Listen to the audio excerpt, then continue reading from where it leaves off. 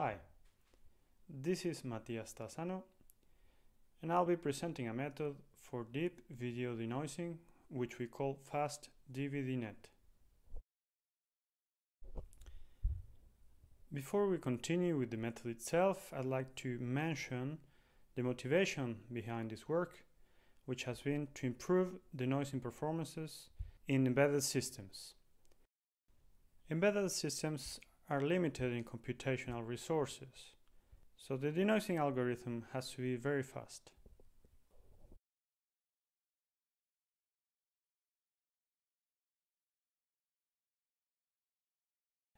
About the problem of video denoising, we note that it is a less popular subject compared to image denoising, for example, as we have fewer publications. And a reason for this is possibly the fact that video denoising has additional complexities.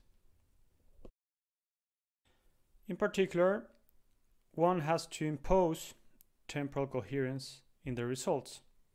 And we know that this temporal stability is crucial in the perceived quality of the results.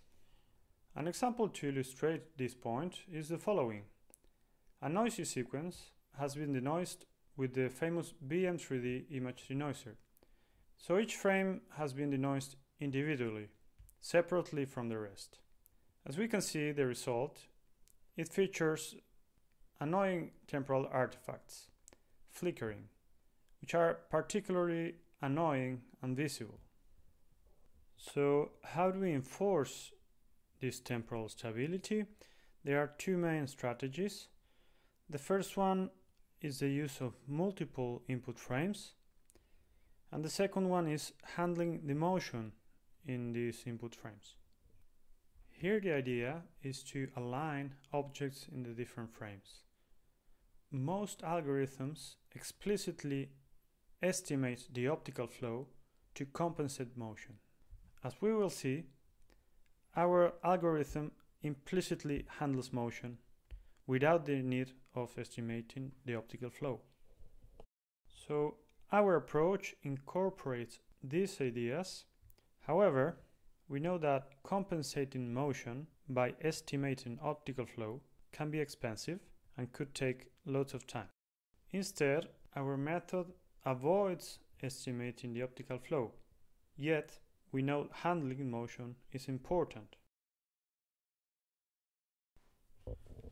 Our architecture employs multi-scale denoising blocks, which have been observed to handle some degree of motion.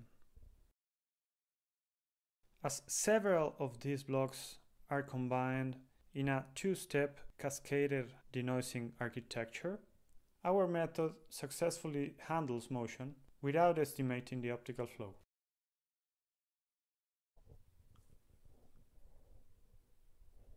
We can see the architecture of our method on the left. We see 5 input frames in yellow, which are denoised by 3 denoising blocks in purple. These 3 blocks share weights. On the right in blue, we see the second denoising step.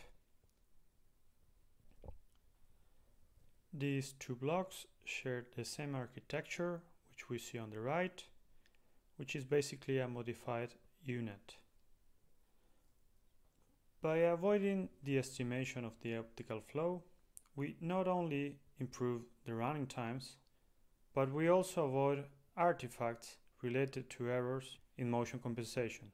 In terms of objective performance, FastDVDnet outperforms other state-of-the-art approaches on different datasets and with different metrics. As you can see, our method yields results with excellent quality and great temporal stability.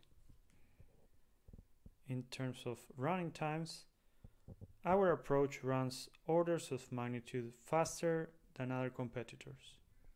With excellent quality and fast running times, FastDVDnet improves the state of the art in video denoising. Thank you.